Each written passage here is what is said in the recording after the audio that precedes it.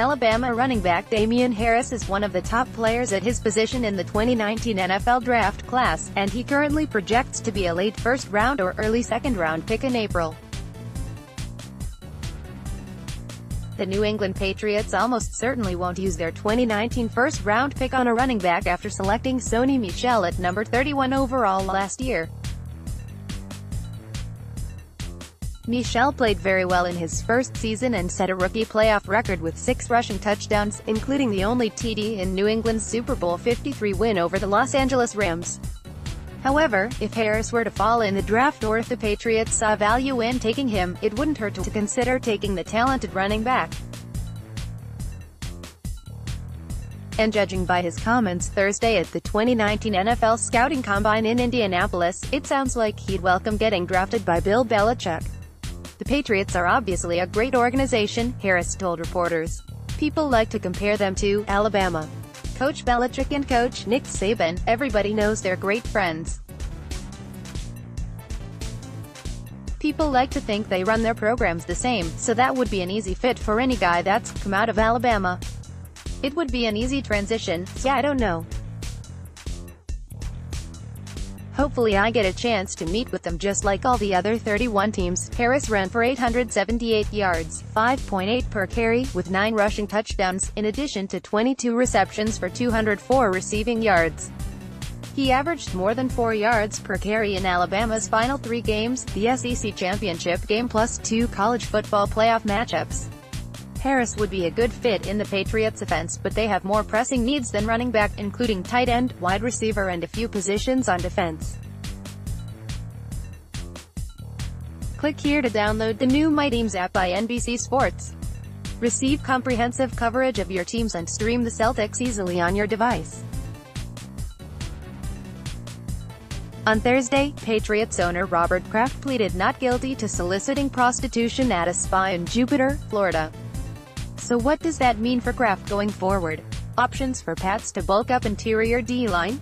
Michael Coyne, dean at Massachusetts School of Law, broke down Kraft's plea on Arbella Early Edition and discussed the reasoning behind his decision, as well as what it could mean for his trial going forward. The likelihood is he will never appear in court, said Coyne.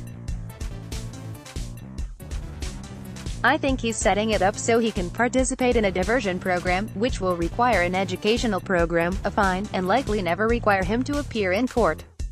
It's just part of the procedural process. You plead not guilty to keep your options open, he continued. It doesn't mean he didn't do it, doesn't mean that he expects to go to trial. What it means is this gives them some time to work out any arrangement. He may well take this matter to trial, but this allows him to participate. First-time offenders often are eligible for a diversion program. If you plead guilty, then that just means we'll proceed to the sentencing phase.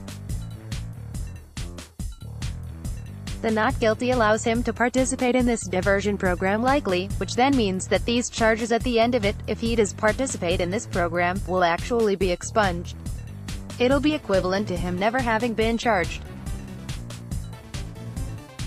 And I think what'll happen is if he is able to do that before the video is released, then he's free of the justice system and there will be less attention being paid to the video at that point.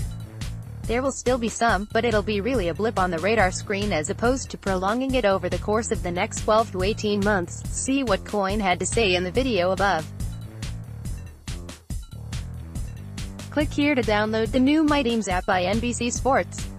Receive comprehensive coverage of your teams and stream the Celtics easily on your device. Patriots character coach Jack Easterby is leaving the team after 6 seasons, NBC Sports Boston's Patriots insider Phil Perry confirms. While Easterby may not be a household name, he has been an integral part of the Patriots organization and a favorite among players. According to the Boston Globe, Patriots owner Robert Kraft's charges for soliciting prostitution didn't sit well with Easterby and played a role in his decision to part ways with the team. The Globe's report states Easterby will pursue opportunities with other NFL teams. Before Super Bowl 53, Patriots captain Matthew Slater described Easterby's impact on the team. I think it's important as men that you have something that grounds you, something that's bigger than the game of football," Slater said. And for many of the men in this locker room, Jack's opened eyes to things that are greater. Obviously, for many of us that's faith in Jesus Christ.